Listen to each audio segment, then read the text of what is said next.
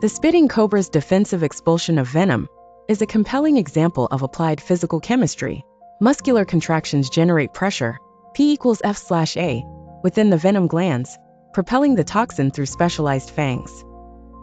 The venom's exit velocity, V, is almost equal to square root 2 delta P/ρ, dictates the projection range, R equals V(2 sin 2 alpha/g. The venom, an aqueous solution of potent proteins like cytotoxins and phospholipases A2, inflicts intense pain upon contact with mucous membranes. The elevated concentration of phospholipase A2 in spitting cobra venom enhances its nociceptive effect. The initial enzymatic reaction rate, V0 equals Vmax, S/Km plus S, at the target tissue determines the speed and intensity of tissue damage and pain signaling.